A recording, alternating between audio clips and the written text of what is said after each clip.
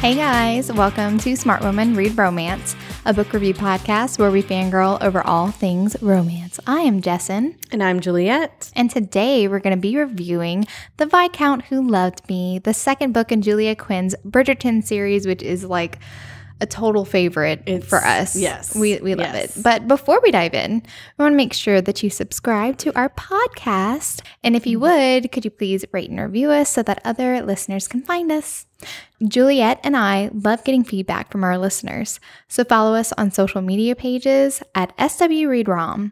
If you're looking for some extras, join our Patreon for access to exclusive giveaways, a look behind the scenes of our episodes, and exclusive content, including monthly videos featuring Q&As and some fun games. Special shout out to our patrons over on Patreon. Thank you so much for the support, guys. We really appreciate it. All right. So what have we been up to? What have we been up to? I've been meaning, and maybe I'll ask in a poll on Instagram. Okay. Yeah, Instagram polls. I love those. Yeah, I love those too. I love getting feedback from y'all. But so we love doing mini-sodes, and we hope that you love our mini-sodes too. We try to make those short and sweet for like short commutes and stuff. Exactly. And we've just been thinking about other topics. Like I know that we said that we wanted to do pet peeves in romance. Like what are our pet peeves that like really aggravate us when we're reading a book and be like, no, not this. I found one the other day. I was like, I'm adding this. Remember? Yes, it is so funny. I actually need to go add it. I do have a little Google Doc ready for the pet peeves because I have quite a few. I might have to limit us on that. I don't want you have a list. I do. I have quite a few. So that's definitely one we wanted to do. Also, I thought a fun one would be unrealistic sex scenes. Like, oh my gosh. Yeah, you're always talking about how shower scenes are hard, y'all. Yes, I want to go always find talk about that. Like the craziest sex scenes, and I'm just like, how are they doing that? Happening. Are they acrobats? Like, what is happening? Is she a contortionist? But I thought that would be a fun one. But we also want to get feedback from you guys if you have any suggestions, any minisodes that in particular that you want. That you would like to hear us record. And we'll definitely be open to doing that on the podcast here. So Juliette is going to start us off and tell us a little bit whatever we need to know about the Bridgertons. Okay. Julia Quinn's Bridgerton series chronicles the love stories of the iconic 8 Bridgerton children. Masterfully weaving humor and drama, Quinn turns her attention to the head of the Bridgerton family as he seeks a wife who he would never be in danger of loving. But the best laid plans can topple when faced with an immovable force, or a bee, and a Kate. Oh, yeah.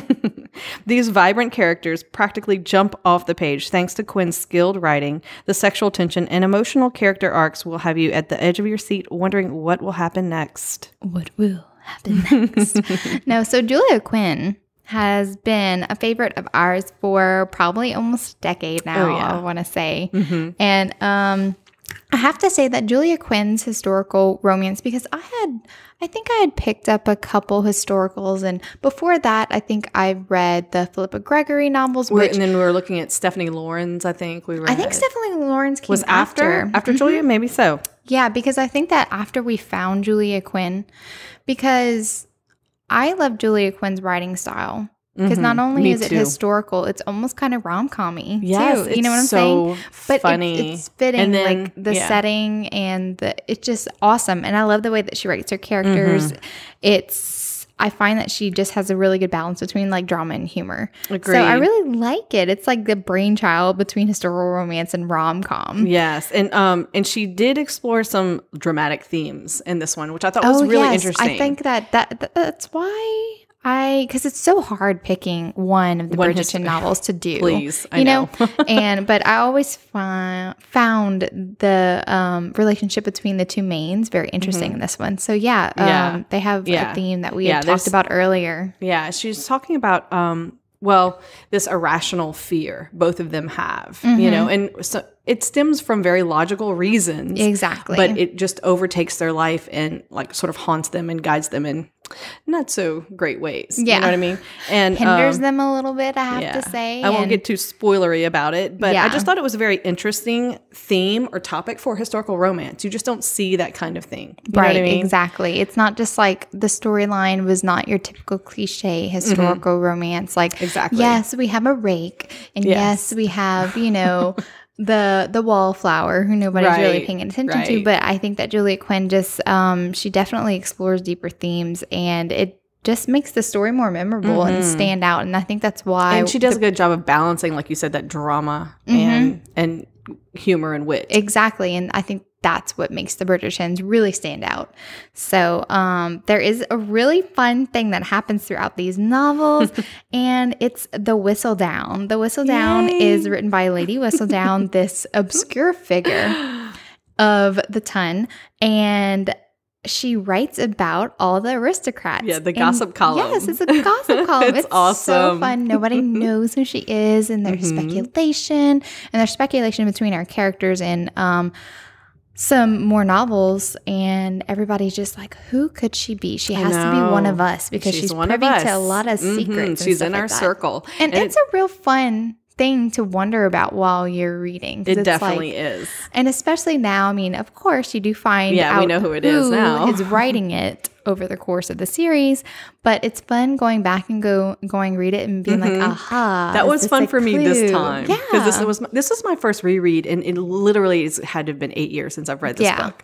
And so I was like, oh my God, I remember this part. And I kept messaging Jess, and I was like, I don't know what's going on. I don't remember any of this. Wait, no, yes, I do. Yeah, she's like, oh, doesn't this happen later? And I was like, long book. Yep, you're right. But it's fun. And Lady Whistledown, you know what else I thought was just so funny is when everybody else is talking about her at all the soirees and stuff, and they're all like, oh, when she's found out, she'll be ruined. Yes, you know? And so it's just like, I can't. It's just so funny to see how it'll all play out. So it's like a little bit of a mystery that just kind of like carries out over and ties all the novels together. And so I think that that's just a really fun element that she has going on so there. Cute. And it just makes everything stand out. Yeah. So tell us about the characters, Jess. Oh, yeah. Let's get to our main. So as the eldest of 8 Bridgerton children, Anthony feels a deep responsibility for all of his siblings since his father died a decade ago. He's a notorious rake and a frequent subject of Lady Whistledown's articles. Anthony finally decides it's time to find a wife. He runs into trouble when his top candidate has an older sister who isn't so impressed with his reputation and wants her sister to marry a kind man, not a rake like Anthony. So Kate Sheffield knows that her sister Edwina is their best chance of catching a rich husband to support the family, but doesn't like that the notorious Anthony Bridgerton is interested. Kate and Anthony frequently clash as she tries to find a love match for her sister. But is there more behind their intense interactions than just loathing? Could it be attraction? I don't know. Believe. I think it is. So without further ado, I think we're going to get to the spoiler section because there's a couple other things that we want to talk about before we actually get into the breakdown, but discussing some spoilery subjects. Spoileries. So we need some more time in the spoiler section. So if you've not read this book, what are you doing? Please go pick up this series because it's just such an amazing series. You will not be disappointed. And this one is the one that's being picked up by Netflix. Is that right? Yes. I forgot about that. Oh, yeah. Guys. These books, these characters are going to be in Netflix. I'm dying thinking about it. Yes. Shonda Rhimes picked up the Bridgerton series. It's going to be a TV show on Netflix. So I'm rereading the whole series this summer. After reading this book, I'm like, I have to get back to them. I love them so much. They're amazing. So go read, guys. Go pick up these books before Shonda makes them into TV shows because, of course, the books are always better than the movies. All right, guys, we're entering to the spoiler section. If you've not read, don't go forward. All right, guys, we are in the spoiler section. And before we get into the breakdown, we're going to do our showdown segment. Juliette is going to kick us off with her favorite scene of this book. Okay. What was your favorite scene? So, Interesting. When I finished reading, I was debating between two, and then I leaned toward one, and then I read the second epilogue, and then I went back to my original. Oh. So, have you read the second epilogue for this book? Okay, well then tell them a little bit about like what the second epilogues are first. I know they did second epilogues for all of the whole series. You can She read wrote. all, like, Right. once you read all of the series, she actually combined all the second epilogues into one book. It's called Right. The Bridgertons Okay. Happily Ever After. So you can read Yeah. all of their second epilogues. Basically, it's like a check-in with them, like a few years down the road and stuff Yeah. like that. You get to see where they're at. And this second epilogue is freaking hilarious. But it is reminded me, funny. but Anthony says something in it that is like, okay, I'm going with my original. Okay, so go with your my original. Showdown, my original one, is the Pall Mall game. I love that scene. And it's actually, it was definitely Okay. a top contender for I me know. as well. Okay, so the Pall Mall game, guys, it's when they're playing. It's like a version of cricket, with wickets and mallets and But stuff this where they is hit the ball. But this is Bridgerton sabotage version. Yeah. Okay, it's all about the sabotage. That's not the aim of the game. Nobody wants to actually win. They want to win, but by cheating, they have Bridgerton rules. Yeah, so it's like who can cheat the best? Who can cheat the best? And who can mess up the other person's game the best? Yeah. So in the second epilogue, Anthony says, and I thought this when I was reading the book. He says, that was when I fell in love with her. I didn't know it at the time, but that was when he fell for her. Mm-hmm. And so this incident where they're playing this game and he's sabotaging her ball and they're like messing around all over this field and she's laughing and cutting up, but she's giving back as much as he's giving. Right. Like, this is where we saw them as equals and partners in every way. Like they just matched each other. Like she was not putting up with any of his shit and he wasn't going easy on her. And so we just saw how well matched they were and their little walk back after. Also, she stole the mallet of death. Oh yeah. Which is the black mallet. Which is his mallet. Yes. That was the first thing that she did. He was like, oh no, she was she's already got the being mallet of cheeky death. before they even started the game. Yes.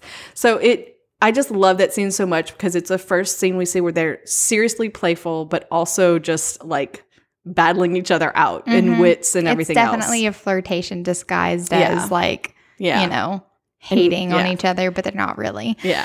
Okay, that almost was my Showdown scene too, so I'm so glad that I have like multiples in my head. I want to see what yours is. So my Showdown because I think I know what it is. Oh, I know what it is. interesting. Okay, so this is whenever after they're married and Kate is actually having a conversation with Edwina, and Edwina had just told her, "Oh, I'm in love," his name's Mr. Bagwell. He's his second son. He really doesn't have any money, and Kate's like, "Oh, we'll have him to dinner," and then Anthony shows up during the middle of the day. First of all, that's very telling because Kate's like, "Oh, he's always busy. I only see him at night," and all of a sudden he's showing up in the middle of the day. Yeah, and while after Edwina leaves, Kate's having a conversation telling Anthony about Mr. Bagwell and how they need to entertain him so that they can meet him and maybe she can chaperone them on like a drive.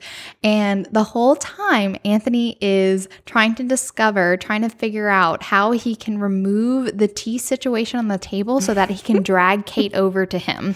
And so he's like, yes, I would like another cup of tea. And she was like, okay. And he was like, ooh, can I please have some more of that tea? And she was like, I'm sure Cook can make some more. Oh, no, this is fine. I'll just have the last of it. No, he's like, I'm cold and thirsty. Yes, exactly. Pour some more. Is it empty? Can I have another biscuit? And so it's just hilarious because Anthony just wants to seduce his wife in the middle of the day. And then I thought that it was so beautiful because he was just absently, he was like, well, I guess I'll provide Edwina with a dowry because I would do the same for my sisters and she's now family. And it just like moves Kate that he would take care of her sister. Like this is not technically his responsibility, but she kind of gets teary-eyed about it. She launches herself over the table that he like, just cleared. That's all it needs. And he was like, this worked out perfectly. So it's just perfect because first of all, Anthony's just being Anthony. That wasn't his aim. Yeah, it just happened, and I just like that little moment between them, just as husband and wife. And this is before any feelings are really admitted. They're just kind of still. They're just we're partners in life. Sort of thing. Exactly. But, so I don't know. I'm always warmed by that scene. It's such a cute scene. Yeah, and I know she's like, you are the nicest man ever. And he was like, and the handsomest, and he's the devilish. like, I wouldn't say nicest, but I would say dangerous and like handsome. And she was she's like, no, nicest. No, nicest. He's like, So I just like, I don't know. It just, That's a good it's one. a quieter moment with, compared to all of their antagonistic interactions. You know what I'm saying? Yeah. So I don't know. It's just nice. I like it. It's a nice that thing. one was great. So what did you think was my showdown scene? I actually thought the corgi scene in the park was going to be one of your scenes. Really? Yes. I do like that scene. I just know you like dogs, and I just I thought do. Newton was hilarious. Another backup scene was whenever they were Anthony comes to call after they're engaged, and like Mary is out and Edwina's out, and they're just by themselves or whatever, and like he throws off Kate's hat and like tells Newton to like eat it like good dog. Eat it's it, just Newton. hilarious. I love how Newton always obeys him. Newton's like he's the great. alpha. I know. Yeah. So I cute. love it. I love it. All right, guys. So now that we have done our showdown scene, I just wanted to do like a little kind of pre-discussion. So we had an interesting difference of opinions. Oh, yeah, that's true. When viewing the heroine, which goes to show you that reading is subjective, and readers, their own life experiences really color the way that they interpret characters and scenes. And so I thought it was so interesting because whenever we were having a conversation, I had finished the book before, and I've read this book a lot more than Juliette has. But so it's almost like you were reading it for the first time again. It really was. It's been so long. I did not remember any of the details. I really just didn't. It was almost like, oh, I think I dreamed about that. Yeah, you know what I mean? Like it was exactly. so fuzzy in my memory. And I'm sure that a couple other scenes from other Bridgerton books were kind of like, I think that's what it was happening. Yeah. And this was like, I think this happens. I'm like, no, that didn't happen. That must be another Bridgerton book, which is why I'm rereading the series. But yeah, it definitely, my heart was just like literally like pouring out for Kate. And I felt like so bad, you know, just. Like you were almost upset. I was upset. Yeah, that's what I'm saying. And so I was upset. whenever we were discussing the book, and we usually do this, and we're always like fussing at ourselves, like, no, save it for the podcast. I know. But we usually talk about it while we're reading it anyway. And I was like, oh my God. I'm like, should I pick another one in the series? Are you okay? Jessen was Do you freaking out. She's not like, oh my it God. as much I as should me?" have picked the other one.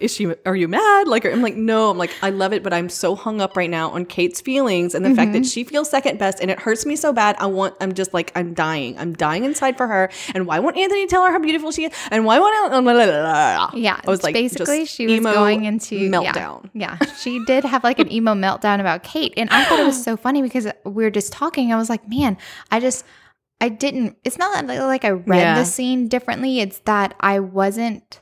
I don't know. I guess I was a little bit more optimistic for Kate. Like I knew I could push past it for me, and I didn't. I wasn't as like. But I can tell you, I was also projecting a little bit. Right. Like you're because more I was empathizing than sympathizing. Yes. I mean, I was feeling old feelings, you know, that I've had like Kate, and it really, like I almost started crying, you know, it's just like, somebody please help Kate, you know? Oh my God, she hates herself. You know, I'm like. Which I was like, no. I'm like, I don't think she does. Jess was worried. And I'm like, well, but she does. She just said, I'm not beautiful. I'm like reading the quotes back to her on, you know, messaging. I know. I was a little hysterical. It was funny. It was funny. She did have me worried for a little bit, but then of course. Oh, but I loved it. But Anthony pulled it all out in the end. Yeah, so. exactly. So let's start with the breakdown, and we'll get more into details on those specific scenes later. So in the beginning, we're introduced to the Bridgerton clan. I'm going to tell you a little bit about them before we get into it, because the Bridgerton clan, and this is the second book in the series, they are wealthy. They're identifiable by their brunette hair. Like all of the kids have the same colored brunette hair. Everybody can recognize a Bridgerton. And they also they're named in alphabetical order. Like an order of birth. Yes. It follows the alphabet. I had totally forgotten that too until you told me. Right. So we have Anthony, the oldest, which this is his book, Benedict, Colin, Daphne, Eloise, Francesca, Gregory, and Hyacinth. So lots of kids. They started when they were young, and they were very, very, very much in love. Like this is an unconventional family. And in the beginning of the book, they were talking about the dad, Edmund, who has since passed away, and how he was very close with his kids. Like he would take them out on hikes. He was a very involved father. So for Anthony, who's the oldest, his death really affected him like in the worst way. Yes. Because he even says, he's like, I like to think that I had a special relationship with my father, not because he liked me best, but that I'd known him the longest. Yeah, that was really interesting. I know. He's like, no matter how old, I've always known him the longest. Exactly. Yeah. So Edmund Bridgerton, the dad, he died whenever Anthony was 18, and in the most kind of shocking way, because he was stung by a bee, and he had been stung before. And I like it in the author's note in the back. Julia Quinn Did she talk about the allergy? She talks about how usually, especially like bee stings, the allergy for bees really doesn't present itself until the second sting anyway. So, I mean, it's fairly common that, yeah, exactly. And also I find it fascinating, adult allergies that present itself, like no childhood allergies, and then all of a sudden you're allergic. I had a friend who like all of a sudden she's allergic to shrimp now, and she's never been before. It's the craziest thing. Oh, wow. Yeah, it's nuts. But anyway, so, this is the interesting effect that Edmund's death had on Anthony. This is from Anthony's point of view, and he says, Edmund Bridgerton had died at the age of 38, and Anthony simply couldn't imagine ever surpassing his father in any way, even in years. That sums up his internal conflict. Right, exactly. Right, this is Anthony's main point of internal conflict. He knows it's irrational. Like, he's like, I can't even explain it to people because I know it sounds crazy, but I know that there's no possible way that I can live past my 38th birthday, because he's so enamored of his father. His father was just the man he always wanted to be, and he was like, there's no way that I could live up to that. And I just feel like I just can't live past that age. He's never even told his siblings who he loves dearly, his mother, no one this I wouldn't even say a fear, but a belief he's lived by, but he thoroughly believes that he's not going to live past the age of 38. Right, exactly. So he's kind of been like living life to the fullest, pretty much like YOLO, and he's just like, been with all kind of women and just like gambling. He really doesn't have fear of dying because he knows that it's going to happen and soon-ish to him. So anyway, he's led an interesting life so far. And then we move on to Kate and Edwina, who are the Sheffield sisters. And what's interesting about them is they are half-sisters, and Kate's father has died, and all she has left is her stepmother and her half-sister Edwina. And I really like the relationship that Julia Quinn creates between these three, because it's not the typical, evil stepmom and vain half-sister, and they don't care about the first daughter.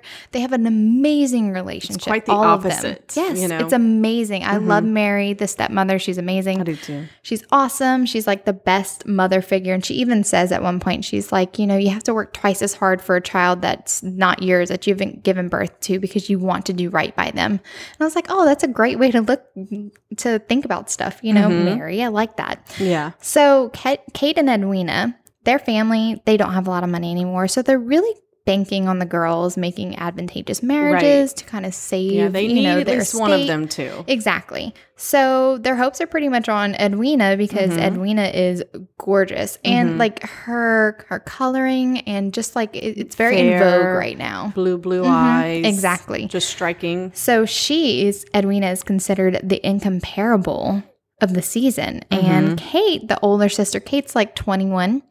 And Edwina's 17, and Kate's considered the incomparable's sister. Not that she's ugly, but just whenever you put them side by side, it's like your eye is drawn to Edwina. Yeah, and this is also Kate's first season because they couldn't afford it before here. This is so they're both coming out at the same time. Right, they had to plan. They had to plan their season very carefully because so that's all Kate's they could not afford. Too old and Edwina's not too young. Correct. So they have 21 and 17.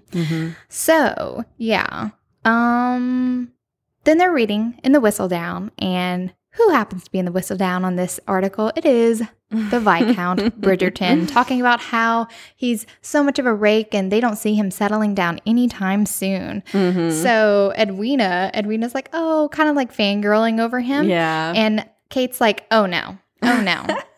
We'll find you a suitable husband, but not Viscount Bridgerton. Then we switch to Anthony's point of view, and it just so happens that right as Kate makes that declaration, Anthony's having lunch with his brothers, and he decides, I'm going to get married this year. This is it's time that I fathered an heir.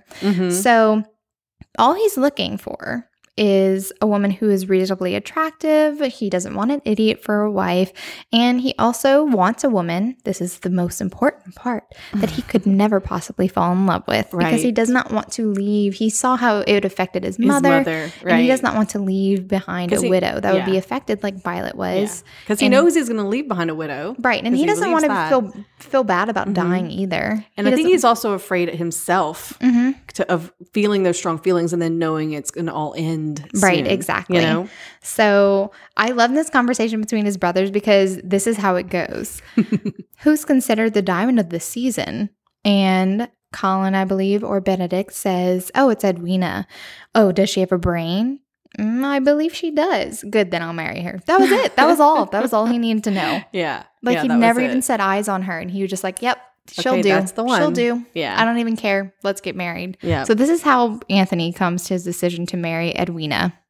Yeah. So then we go to our first ball where they're all together and Anthony dances with Edwina. Okay.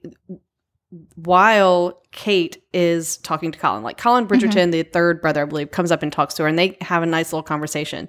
And you can tell that Colin notices she's pretty smart right off the bat. Right. Because she's sarcastic. She's so sarcastic and daring. He's like, ooh, wait. Interesting.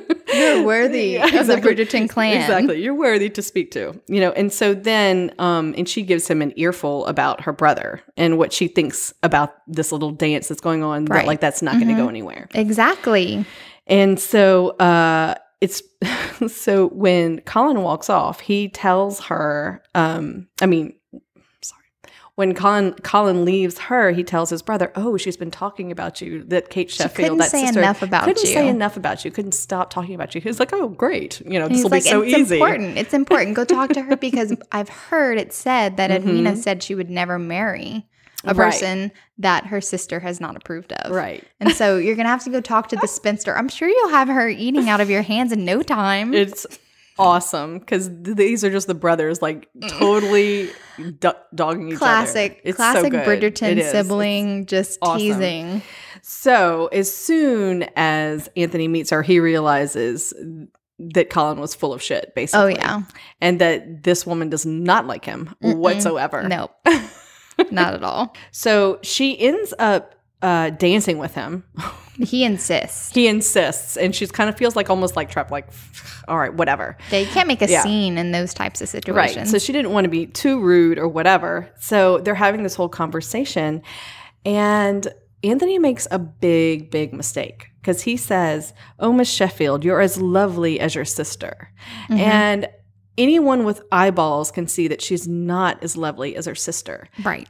So she immediately is like, oh, no, dude. She says, and you're almost as handsome as your brother, which I thought was the greatest comeback. That was the greatest. I thought it was the greatest. Awesome. And so she now knows you're a fraud. You're just lying. And then you're just buttering her up. Yeah. And in his head, he's immediately like backpedaling, like, oh, shit, why did I say that? I'm smarter than that. Yeah. But it was very interesting because we see these two big personalities clashing for the first time.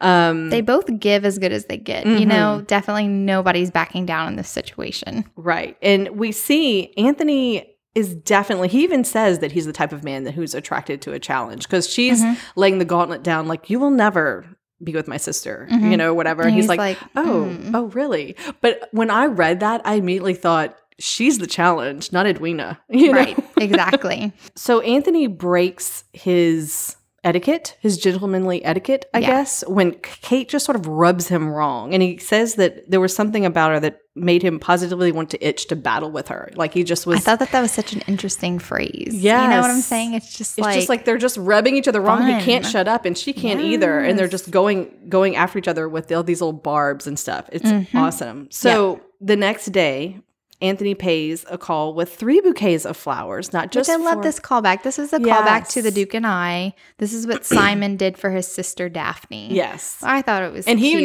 he admits, oh, well, I took...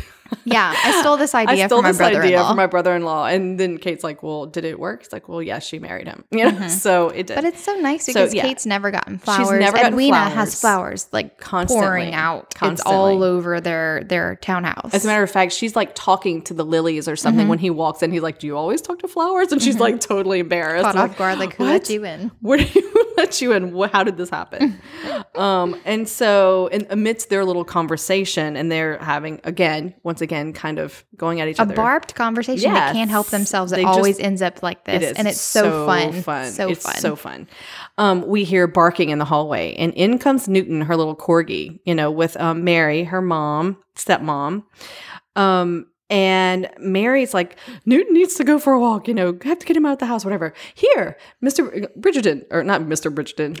Lord Bridgerton, go for a walk with Newton and I kind of Kate. like it because it's like you don't know if Mary is kind of setting them up because it wasn't necessary that Lord Bridgerton go with her for the dog walk. Well, and Bridgerton even said, because he said, go walk, maybe you'll run into your sister. She's out in Kirkle with what's his name, Burbrook. And even Anthony says aloud to Kate, is she matchmaking for you or for her? And then Kate's like, what? Kate's like, not me. No. Not me. Please. As if. Yeah. So then they do go on their walk. This is one of the funniest scenes. And I thought you would love this scene because I know how much you love little dogs. I do love this scene, though. It's so cute. So they're on their way on their little walk. Newton gets loose, guys. And this little wild tiger corgi takes off. I love how he describes him. He's like so fat, but he's so fast. He just like takes off across like Rotten Row, where all the people are usually traveling in their carriages, riding on all horses. This stuff. Right. And who do we see next to the Serpentine? Is Edwina standing there with Lord Burbrook, or whatever his name is, and Newton is barreling towards her, launches into her, and knocks her into the water. Okay, so this causes like a major scene.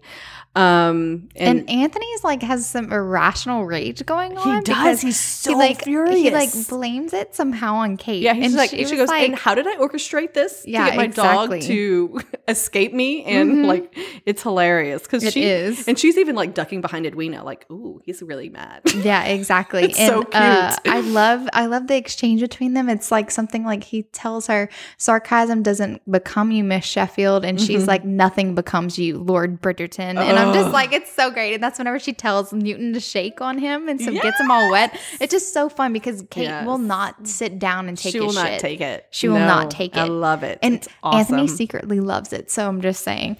I don't think he even knows it. It's just like he can't stop thinking about her. Well, then she enters his dreams later. But anyway, so from there, Edwina gets a cold, and so she has to stay home and from all of their little parties and whatnot, and they're invited to the Bridgerton musicale. Okay, and so Kate there's a little nod to the Smith musicals, which I love those. Those are fun. Y'all, so funny. I love it when those pop up in the other ones. Me too. So, Kate really doesn't want to go, especially not with Edwina. She'd rather just sit home and read. But she's like, what's the point? We have to go. You need a husband too. Let's go. Yeah. We have to get out and see the people, whatever. So they do. And they go, well, of course, the opera singer, who is stunningly beautiful, the Italian exotic opera singer. Yeah, Kate notices she's making heavy, like, fuck me eyes at Anthony. And Anthony even like kisses her neck in front of, and she's like, your mother's like right there. I was freaking out at that. I was like, Anthony, what the hell, dude? But you could tell whenever she's having a conversation with Violet even looks at Anthony and like, son, there's a time. Yeah, place. Violet like, was a little, but and right before this though, we learn that Anthony has been having erotic dreams of Kate, and he's like, I've got to get her out of my head. Yes, so it's like he's kind of like belligerent, and he's sort of a little bit angry, about the fact that he can't get her out of his head. So and she's like, here. Yes. And she was a former lover. The Italian opera singer is a former lover. And Kate is there. He's like, so I'm just going to put all my attention on her. Okay. Exactly. So we know his motivations, but Kate's just put out and she just wants to find a quiet place away from all of this. She doesn't want to watch this. I know. She's like, no, this is enough. So she kind of goes out into the hallway and is just resting. And then, of course, she hears laughter, musical laughter, and his voice coming out into the hallway. So she runs and hides in a study. Well, of course, what does she hear but a click of the doorknob, and they come. Coming in. Okay, y'all. She hides under the desk. When she describes herself squatting like a frog under the desk, I was rolling laughing. I just have the best mental images during this read because she paints such a vivid picture that I just can't. It was so good. And so, okay, so this whole time, she overhears something really important. he says, because she's like, well, I hear you're on the marriage mart. You're about to, be wed or whatever. And he's like, well, I'm not going to love my wife. I can still have a mistress, Exactly. I don't plan on marrying anybody that I love. So that's not going to be a point. For Kate, she's overhearing this and like, and you want to marry my sister? And you want to marry my sister? Are you kidding me? And No. I really like that she overheard that. And she's like, dude, not even getting close to Edwina. No. Because she really loves her sister, of course. But then, of course, Anthony has to spot her. It's of great. course, he goes to get a drink right behind the desk, turns around, sees her, and basically dismisses the opera singer after they have almost like a battle underneath the desk where she's... But I love how he, like, before he sees Kate, he's like, and I can't get her out of my mind, and I smell her perfume, and why am I smelling her now? Smelling lilies and soap is what he says. And he's like, and if I moved this way, like he was going to take a big step forward and he wouldn't have seen Kate, but he lingered because her smell was right there. Yes, he could smell her. And then that's when he said, the smell's coming from, and he looks down at the desk, and there she is, squatting like a toad underneath the desk. It's perfect. It's so funny, but then it gets really charged really fast. He dismisses the opera singer. She leaves. And he basically, she won't come out, and he hauls her up physically out. And this leads to their first kiss. Okay. And I want to read like a little quote. This is from his point of view and what he's thinking. Because he was kind of like getting up in her face, trying to intimidate her. Like, what do you think you're doing? Sneaking in here, blah, blah, blah, blah. So he says, or thinks, I'm sorry. Intimidation had been his intention, and so he'd moved closer and closer until she, an innocent, could only be cowed by his presence. And the finger he'd been trailing along her cheek just to torture her, he told himself, suddenly became a hand that cupped the back of her head as his lips took hers in an explosion of anger and desire. I love how his intimidation turned into seduction. I think that was such a wonderful, just like it just encompasses their relationship and how it is. It's very fiery. It's very back and forth, and it's almost just like combustible. And I think the anger is angered himself too. Oh, absolutely. That he can't control his desire for her. It's totally driving anger him mad, himself. And he's also mad at himself for acting on it, which causes him to be such a dick after. That's when he becomes, a total dick right after. And he pretty much just tells her, like, even though he just kissed her, that he still plans on marrying his sister, which is a horrible thing to do. Yo, at this point, I was like, somebody give me an envelope opener so I can stab him. Yeah. Because I was so angry. This is where my heart was like, Kate, no. Because she already feels second best. And then he's like, well, I'm still going to marry her. And she's like, after that kiss, no, you're not. He's like, watch me, Well, and it's not like Kate was like, oh, yeah, you're going to marry me now. But just like, how could you even think about marrying my sister knowing that you've already kissed me and stuff like that? Yeah. But I like, though, and Juliette cannot see past her rage, but I like that Anthony is really doing this. He knows what he's saying is going to go down the wrong way with Kate, and that's his purpose. Because I think he is self-destructing. Yeah, he does not want her to think good of him because he's like, I can't marry her because there's this spark between us. And I can't let that grow into anything else. Right, exactly. He says that there's absolutely no spark between him and Edwina, but with Kate, it's there. And he's like, I have to push that really far away. Yeah. And so that's really why he acts like that. I'm not saying it justifies it, but this is his motivation, Yeah. And so I'm like, he's going to get some sense knocked into him eventually. But in that moment, you can't help but your heart break for Kate because it's just, she doesn't understand. I was like, he's going to have to apologize for that. And I knew he would. And, he does. But yeah, exactly. I was like, oh, so mad. The apology happens at a country house party at Aubrey Hall. And I love the country house parties too. But so Aubrey Hall is the estate of the Bridgertons. And Anthony even is thinking, he's like, man, I acted like a real big ass. I have got to apologize to Kate. Like that was going too far. In the heat of the moment. Well, whenever all the guests get there, Violet is, typical matchmaking mama. And I find this interesting as well because not only earlier in the scene, it's like, who is Mary trying to set up Anthony with, Kate or Edwina? Yeah. So is Violet. Violet sees, so Edwina and Mary go in the house and Kate's like, would you mind if I can go walk in your garden? She's like, go, have at it. Yeah. Then Anthony comes and he's like, hey, what's up?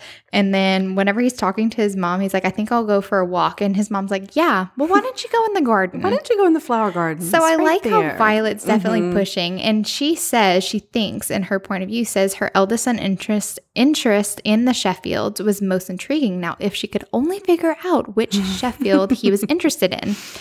So then this leads to the Pow Mow game. Yes. And the Mallet of Death. Yes. Which is one of our favorite scenes in Juliet's Showdown scene. I really like it. We see Daphne enter the picture. Yeah, pretty so much all playful. the Bridgertons. And Daphne's kind of explaining the rules to Kate. And just like the Bridgertons are a bloodthirsty lot. And the actual aim of the game is truly less a game about winning more than making the other player lose. Okay, on the Netflix series, this has to be included. I hope that this is like the longest, best scene ever. But I really like it. And they let Kate have first pick because Anthony went up to the house to go get Edwina. And like Kate's all worried, like, don't take too long. Wants to make sure that he's not like trying to compromise Edwina while she's not there to run interference. And she picks the black mallet. And they're like, ooh, I knew I liked her. That's the Mallet of Death. That's Anthony's mallet. Let's give him the pink mallet. And so it's all to exacerbate Anthony. It's just the funniest. It's the funnest scene. Daphne makes comments about you're going to fit in with the Bridgertons well. We don't just invite anybody to play this game with us. During the game, Anthony is honestly really flirting with Kate. And he even says, like, at the end of the game, he should have been watching Edwina, but he really was watching Kate the whole time. And it's so telling. So telling. And whenever he does mess up Kate's game on purpose, I love this little interplay. Kate's like watching him because he's like aiming at her ball and she's like, what are you going to do to me? And he goes, what am I not going to do to you might be a more appropriate question. And it's just so charged. Like she doesn't get it. This it's is a little innuendo there. Exactly. So after the game where Kate wins, quote unquote, because she pretty much like knocked Anthony out the game. Like she didn't actually win the game, but she did knock him into the lake, which was, she's like, it felt like I won. It felt like victory. And Daphne's like, we can't play after that. That's like the winning stroke. So she wins.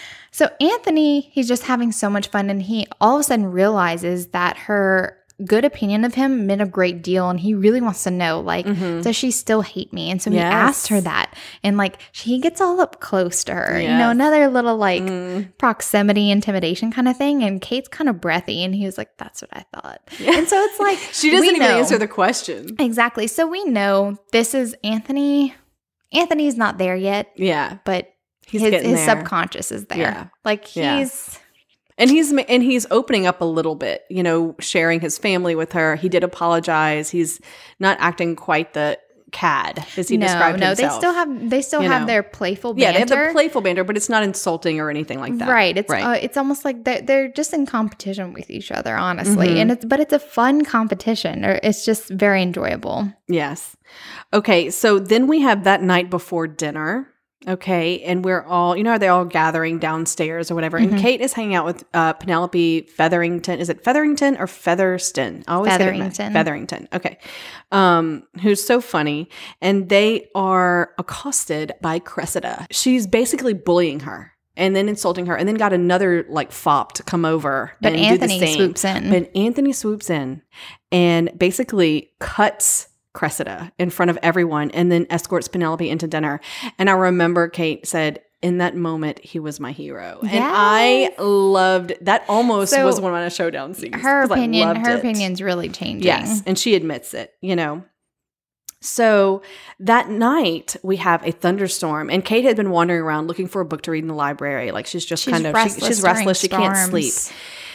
And we discovered that she has a serious fear, not just like, oh, a thunderstorm, it's scaring me, like petrifying in the fetal position, you know, under a table kind of fear. Right. And it's been happening since she was little. Since she was a little girl. And she kind of hid the fact from Mary and Edwina that it's still happening. Yes. She's been, because she said it makes her feel weak and she doesn't want anybody else to worry about her. And I feel like that's a very Kate thing. She doesn't want anybody to worry about her. She wants to worry about other people. She wants to mother everybody else, but everybody just let her be. But Anthony finds her and he comforts her, and it is a lovely scene. There's so many good scenes. Right. And I like the situation too, because to distract her, she's like, well, tell me about you. Tell me about your family. Tell me about your father. And so that's a very, very important relationship to Anthony. And the fact that he's opening up to Kate, and they're having this conversation, it's like, it's just the relationship is blossoming and it's beautiful. So that was just a great bonding scene where, like you said, like he's opening up to her. It just was awesome.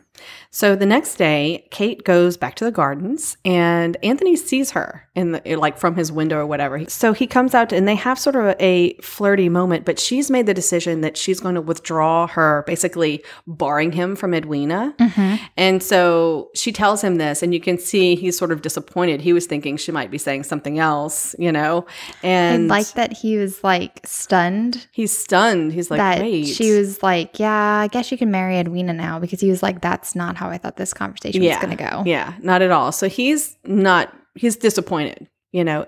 But right at that moment, a bee starts buzzing around. Right as he said, Kate, and then the sentence is never finished. First of all, before he gets to the bee scene, what do you think he was going to say? Like, do you think he would have like said something like, I don't want to marry Edwina? I think that he would have said something. I think he was. Because the whole weekend he's been thinking about kissing her.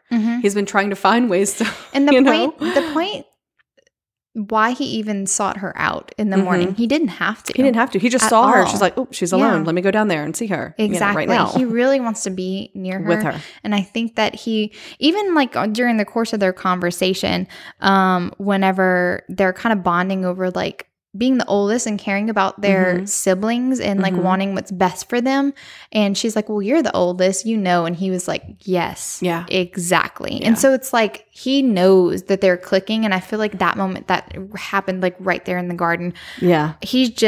I think he's resigned. He's resigned that he can never marry Edwina while Kate's there. Like, it would have been awesome if he had said it before the bee came. Me too, but because the bee changes everything. The bee comes. So let's get into the bee scene. These fucking bees, man. Honestly, it makes one of the funniest scenes, though. It does. Funny, but also sad. Funny and sad at the same time. It's so crazy. Weird. Okay, this was a bizarre scene. Okay, so basically what happens is the bee starts buzzing around. Anthony's like, be still, be still. He gets like petrified. And she's like, freaked out. He's freaking out because he's thinking a bee killed my father. A bee could kill her right now. And he's just freaking out. I think that it's an important distinction to make too, because he said that he almost had like a fatalistic relationship with bees where he would go around them and just see if they would sting him. See if they would and he's never been afraid of them before. They always hang around Aubrey Hall. But I think the distinction is a bee's near Kate. It's near Kate. And this is different. He already has feelings for her. Yes. He already has feelings for her.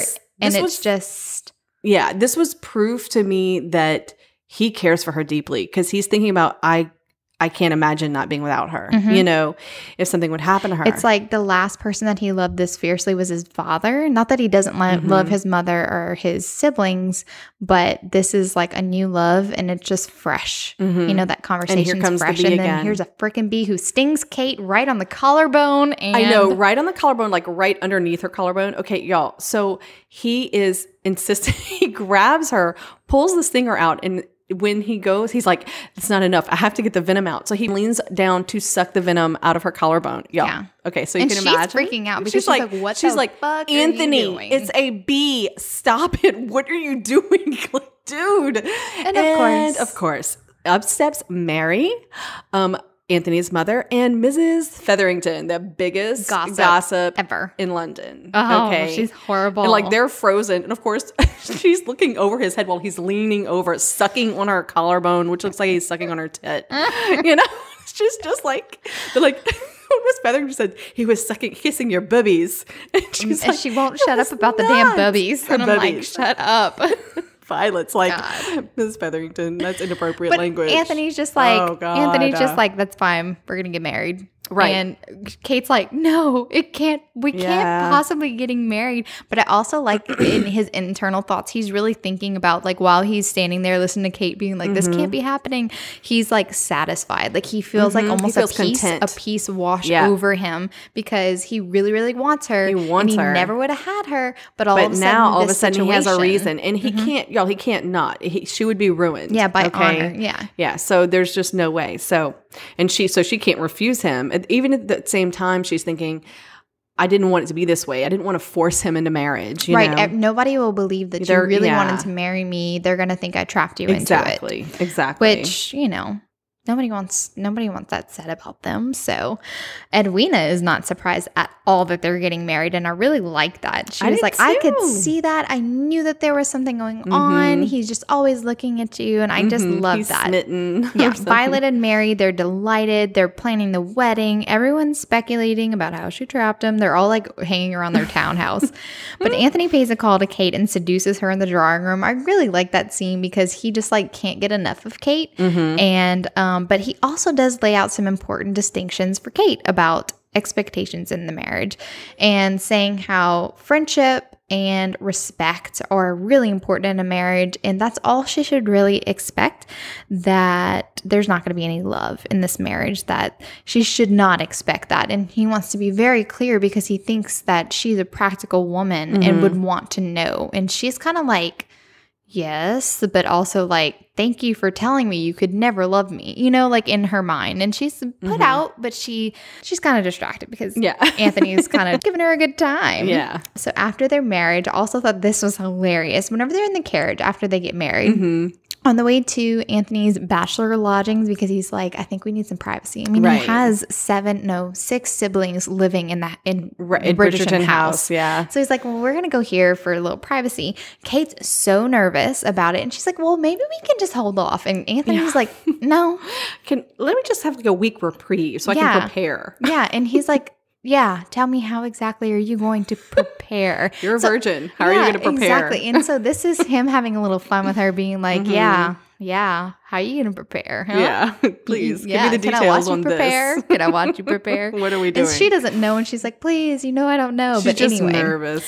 Kate's internal conflict is that for her, she's always thinking about the fact that Anthony always pursued Edwina, and now he's stuck with her. Right. So she says, and she thinks, she was acting foolishly, a prisoner of her own insecurities she hadn't even known that she possessed until she'd met Anthony. And I think that this is an important distinction, because if she was with any other guy, I don't think it would bother her. But it's because her and Anthony have already developed feelings for each other, feelings that they're not admitting. This is really why the insecurities are coming up, bubbling up. I don't think they would have bubbled up with anybody else but Anthony. I agree. And so while they're in the midst of making love, Anthony says, you're beautiful, so unbelievably beautiful. And this really upsets Kate, because she's just like, she heard from Mary that any man could get pleasure. Does not have to be with somebody that he cares for. Right. For women, it's harder. They normally have to care about somebody to get pleasure out of, having the experience, sex. Right. And so she asked Anthony, she's like, who do you think of when you make love to me? She's upset. And she's like, I'm not beautiful. And this really upset you. This is the part where she was having her breakdown. I was having a meltdown. And so I do like, Anthony definitely reassures her. And like you said, you don't know if she believes it. And I think by the end, at least she knows that. She does by the end for sure. Yeah. And he says, listen, well, I desire you. I burn for you. I can't sleep at night for wanting you. Even when I didn't like you, I lusted for you.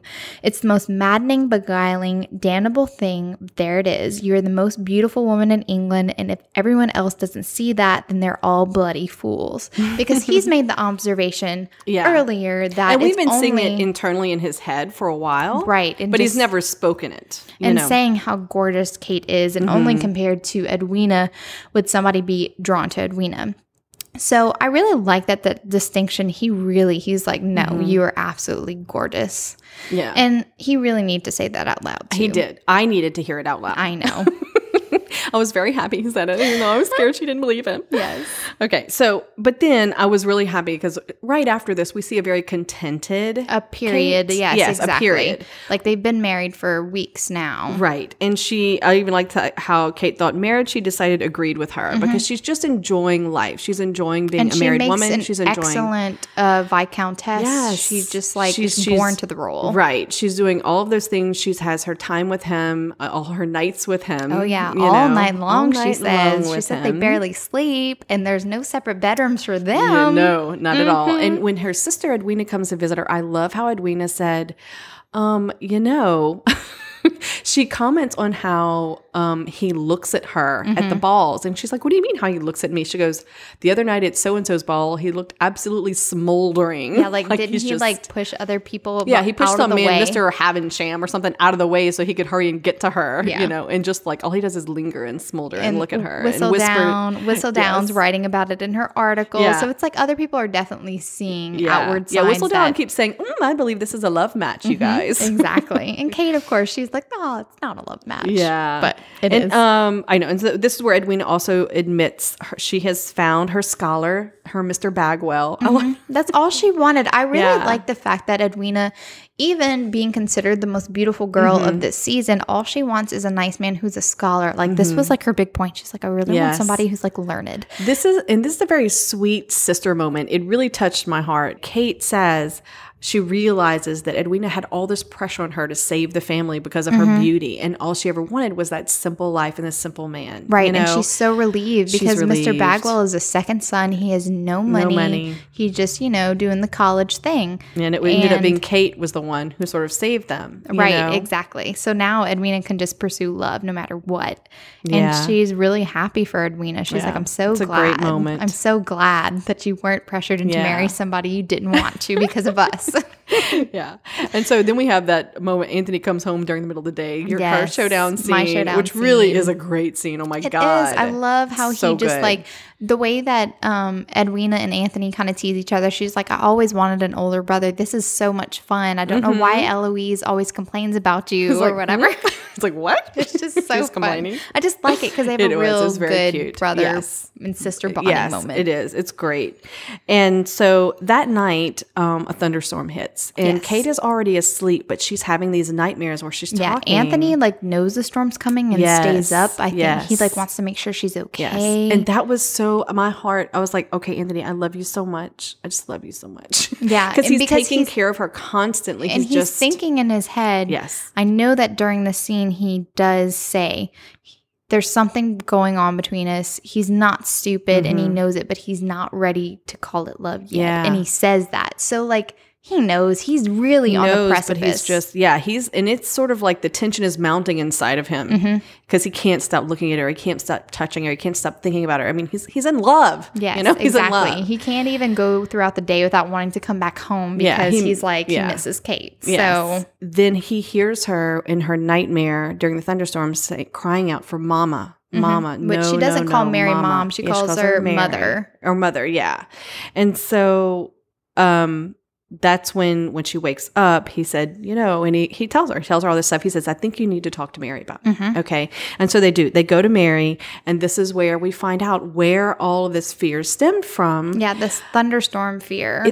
Her mother died during a thunderstorm. Not only did that, but Kate was 3 years old. She walked into the room and saw her basically in an agony of death. This sort of pretty much with the lightning flashing on her. Simultaneously. She died. She opened her mouth and basically an agonizing scream, which would be traumatizing to anybody, especially a 3-year-old. And lightning struck a tree. It hit the window. There's glass shattering, and here you have this little child. A lot of stuff coming. Yeah. So basically, she's been having nightmares ever since. But now that she knows, she doesn't remember, but knowing it makes her feel better. And she even tells Anthony, she's like, you know what I think? I think that next time a storm happens, I think I'll be perfectly fine. And he's like, oh yeah, okay. But then also, this is such a very interesting take.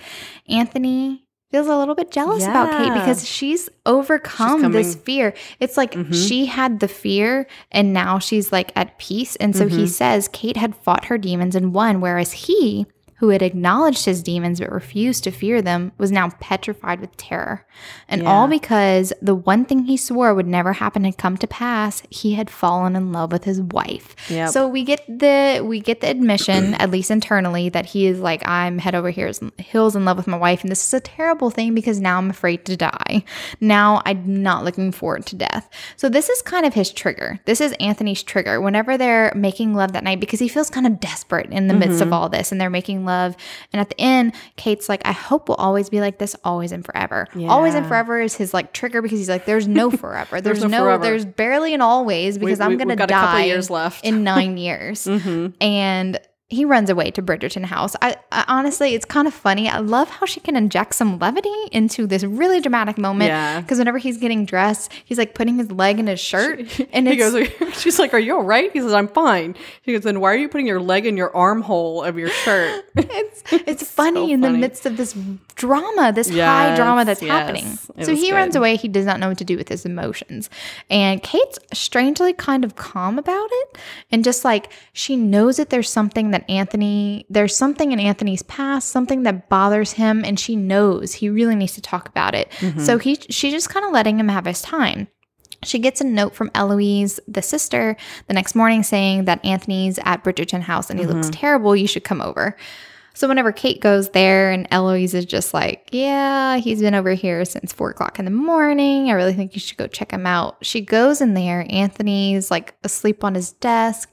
And he basically is just pushing her away. And she wants him to talk about it. And he's just like, I need time to think. I'm going to be back in a couple of days. Like, I just can't think. Go away. He's not being very nice about it, but he's also, it's almost like the way that he's talking, he's so overwhelmed, he can't even think straight.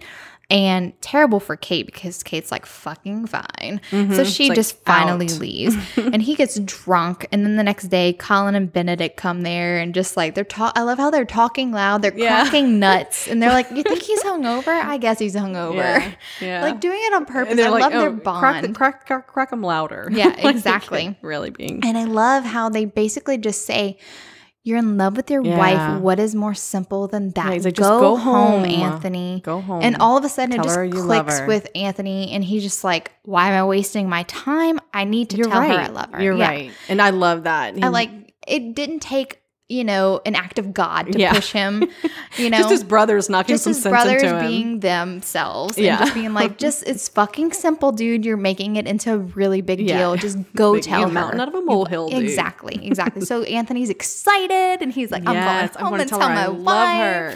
I know. I love they're like, so we'll see you in a week. He goes 2, maybe 3. Yeah. He's like, yeah, you're never going to see me. I'm going to be holed up at my house. With my wife. Bye. See ya. So when he gets home, he finds that Kate is off in the park with Edwina and Mr. Bagwell. So he goes in search of. Yeah, she's chaperoning, which is so cute. I think that's hilarious. If I was ever a chaperone, I'd just be like, it's fine. Y'all can go in the corner there. It's fine. y'all can sneak off into those shadows right there. Yeah, we would be great chaperones, you and me. We'd be so totally amazing chaperones. I'm the perfect chaperone. Corrupting everybody. I know. So anyway. So he gets to the park. He goes to the park in search of her because he's like, I've got to find her now. He gets on the horse and he's riding down Rotten Row and he runs into the dowager who's like stalling him for a second. And he looks around and they hear this like clamoring scream or whatever. And there's a curricle out of control, this with the dog barking, and he knows that bark, Newton's bark. It's Newton. And all of a sudden, he sees the curricle crash and the carriage flip over, and he knows his wife is there. You can't do anything about that type of thing. Yeah, that was like serious like moment. I was like, oh my God. So he runs over there and finds out Edwina is okay. She was kind of like thrown a little bit free, and so is Mr. Bagwell, but Kate is underneath, like was sort of trapped underneath the curricle. Yeah, it's like Anthony's worst fears come to life. Yes, that she and I love all this internal thought. This was another one of my Showdown scenes because this is where it all clicks, where he realizes it doesn't matter how much time we have. We have to hold on to each other. At any moment, anybody could die, So we, he gets in there and basically confesses his love to her while she's trapped in the thing. He's like, do you want to get out? He's like, yeah. He's like, will you tell me you love me then? She goes, yeah, just like, get me out. It's like so cute. I love how she's like, you got bloody good timing. Like motioning to her trapped in a carriage. I know. Of course, this is classic. This is so Bridgerton, And when he pulls her out, she does have a broken leg. It's pretty serious. It's pretty ghastly. I would pass out too. Kate passes out and I was like, girl, I don't blame you. I don't want to see that mess. No. Yes. It reminds me of that recent video of that gymnast who dislocated both of her. Oh, I saw it. I didn't watch it. I'm not even watching it. Anyway. No. It was gross. No, thank you. I can't even. I watched it once and I was like scarred. When I watch sports injuries and stuff like that, I'm like, I want to vomit. Stop it. On. Okay, anyway, sorry. leg injuries, freaking us out over here. We're having a meltdown. All right. So in the midst of all of this, when he's like, Kate, can you hear me? And he's freaking out thinking she's hurt. He's like, it wasn't supposed to be you. It's supposed to be me. He's saying all these like weird things.